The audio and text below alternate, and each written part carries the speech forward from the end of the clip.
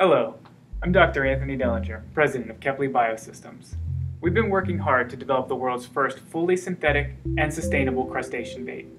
We believe such a product will solve several issues in many different industries, but none more so important than a large problem facing a small fish. Small schooling fish, often called forage fish, are the dietary staple of all of the marine species. However, due to mounting industrial demand, humans are also competing for these tiny nutritional dynamos now more than ever. In fact, 40% of the world's capture is forage fish. That's over 35 million tons per year. And demand is increasing exponentially, with these fish proving invaluable to growing markets, such as aquaculture, agriculture, pet food, and human consumption. They are also used as bait, particularly for crustaceans.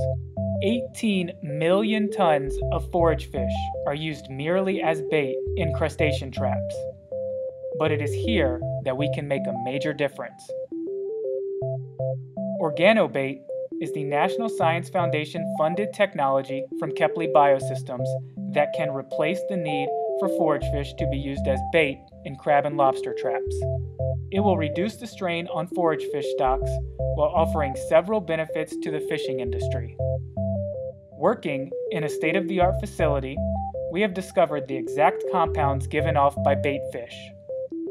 Using synthetic and readily available alternatives, our patent-pending attractants can precisely mimic the cues that would lure a crustacean to a trap, but in an easy-to-use OrganoBait tablet that can be customized to suit the needs of crab and lobster industries globally.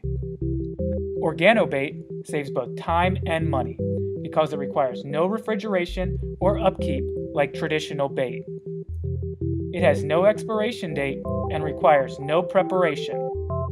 Crustacean fishers can simply load the bait into traps as they always have, with no need to change their current methodologies. We're extremely proud of the work we've done on OrganoBait. We believe such a product will not only relieve the pressures being placed on marine ecosystems today, but will provide a solution for the fishing industry, one that is cost-effective and always available.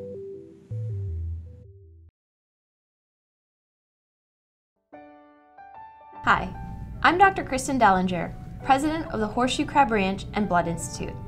What if I told you that global health and wellness relied on the blue blood of a prehistoric creature?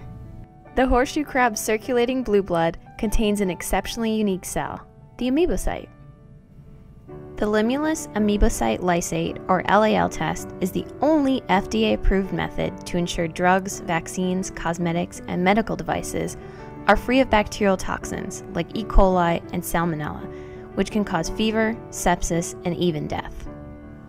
The LAL assay safeguards the manufacturing of all biologics, implants, and injectables. An enormous amount of LAL is required to sustain global safety demands. A liter of LAL sells for $15,000. That's over $75 a teaspoon. Currently, when LAL is collected, horseshoe crabs are plucked from the water and transported like cargo to a facility that drains up to a third of their blood. Upon return to the ocean, this process will claim the lives of 26% of these crabs. As populations dwindle from years of exploitation and negligence, the world must transition to new, thoughtful, scientific methodologies to ensure species preservation. The horseshoe crabs are asking for our help, and at HCRBI, we have a better way. Using free-range aquaculture, we can create a habitat conducive to these creatures' well-being. By utilizing well-established transfusion methods and employing state-of-the-art tracking and record-keeping, we can ultimately improve blood collection, eliminate horseshoe crab mortality, and increase LAL yields to meet mounting demand.